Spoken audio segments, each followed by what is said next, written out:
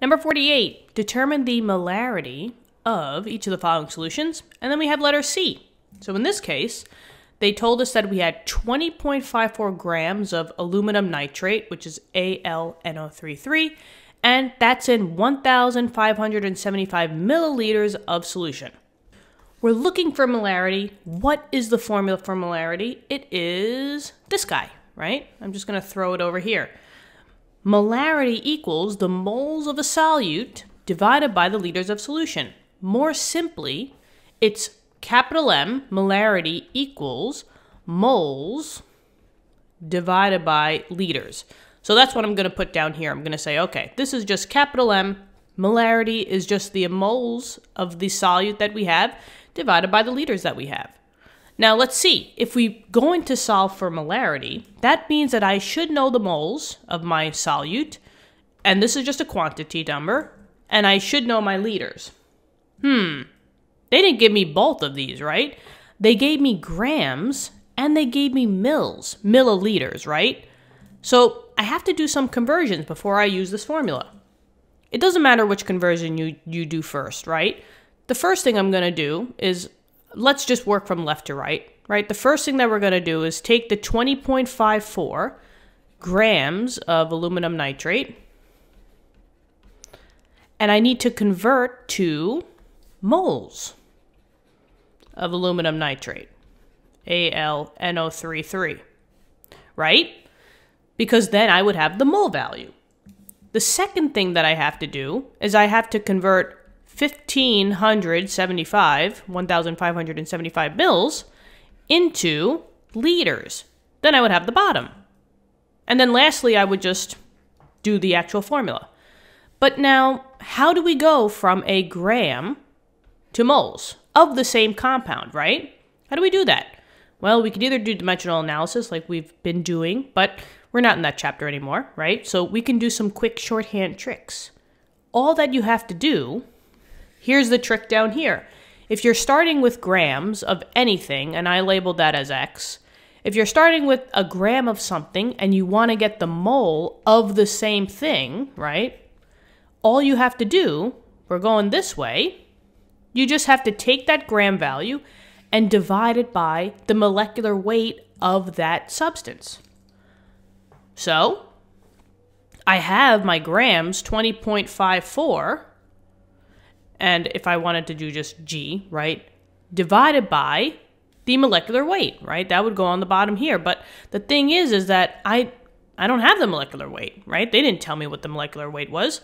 So we have to find it. We have to find the molecular weight of AlNO3. How do we do that? The periodic table. You can find a molecular weight of any compound or element just looking on the periodic table. We've done tons of problems like that, right? So I'm just going to go to my periodic table. I'm going to calculate what 1 aluminum is. Now keep in mind that there's 3 nitrogens, and 3 times 3 is 9 oxygens. So let's just do a quick little exercise here. I'll do it quick, and let's see if we get the same answer. I'm going to use the exact numbers that I find on my periodic table. You can round your numbers. We should get roughly the same answer. So let's see. I have 1 aluminum, I have 3 nitrogens, and then I got, how many did we say? We had 9 oxygens. So roughly my molecular weight is 213.01, and that's gram per mole. This number goes on the bottom, right? I'm taking my grams and I'm dividing by my molecular weight to get the moles. So this is the 213.01 gram per mole if I wanted to put the units in. And then just do the division and my answer would be the mole value. So 20.54 divided by the molecular weight. And I need 4 sig figs if we're going to play the sig figs rules. So 0.09643.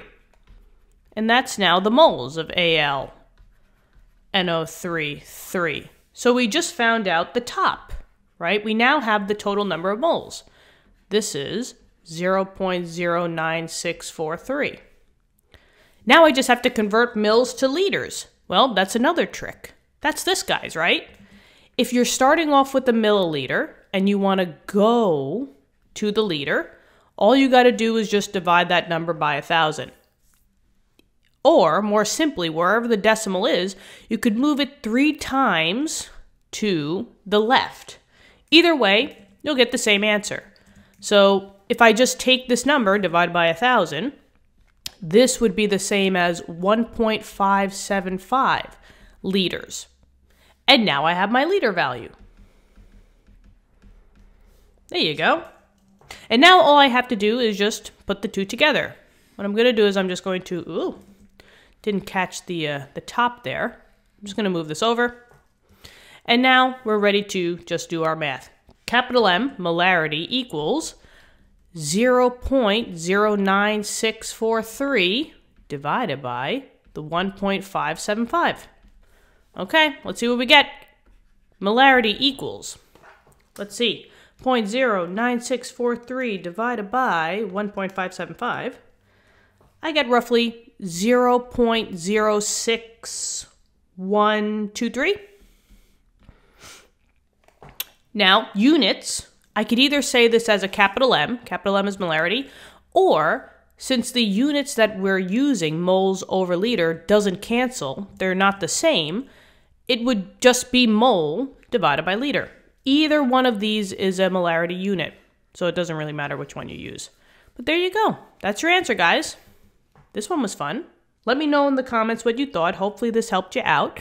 If you want, click the subscribe button. We're almost at 10,000. Crazy. And thank you so much for that. You guys have been awesome this whole journey. Let's keep learning. And yeah, I'll see you in the next lesson. Bye-bye.